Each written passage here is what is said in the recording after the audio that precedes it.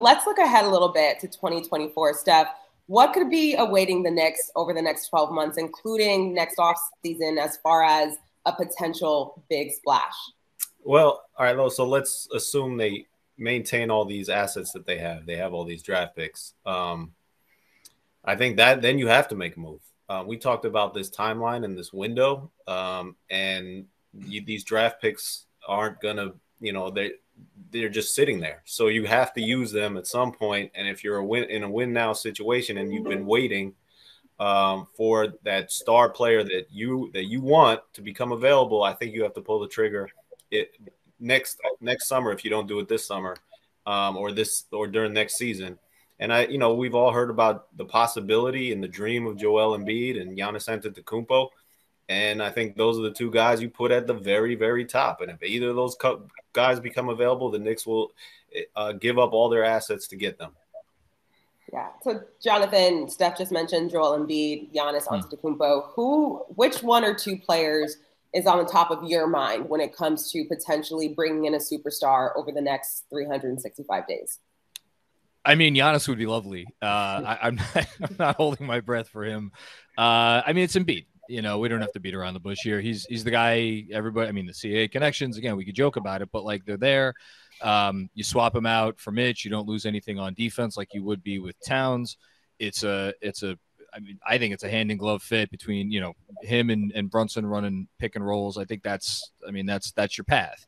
I think the biggest questions for me will be, number one, let's say Philadelphia, Daryl Morey pulls a rabbit out of his hat and Philly has a fantastic year, the best year of the process, so to speak. And Joel Embiid is a happy camper.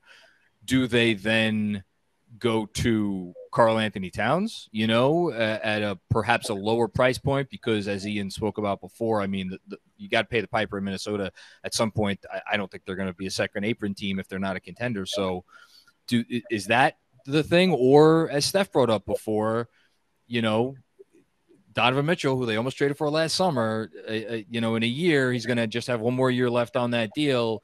Would they go with a small backcourt, and see if that could work out and try to figure out the defense? I think that the easiest thing, again, would be if Embiid ass out and then and here's the best part, depending on your viewpoint, they don't have to quibble about, do we go all in for Embiid? Do we go halfway? No, you're giving up whatever it takes to get Joel Embiid, and then you're walking away.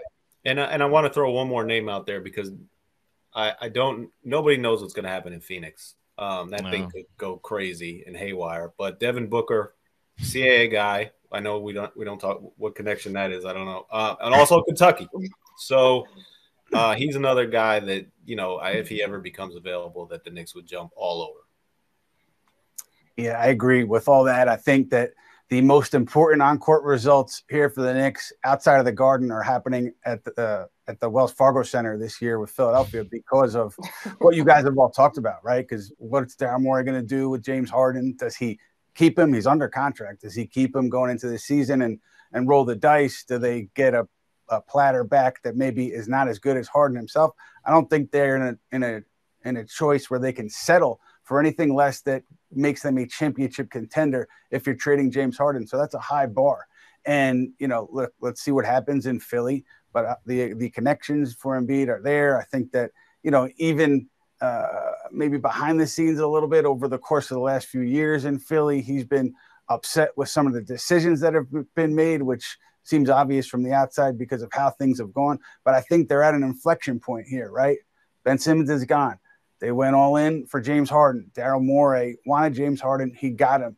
And it hasn't worked to date. So I could see easily how Embiid would kind of throw his hands up in the air if the Sixers struggle again next season.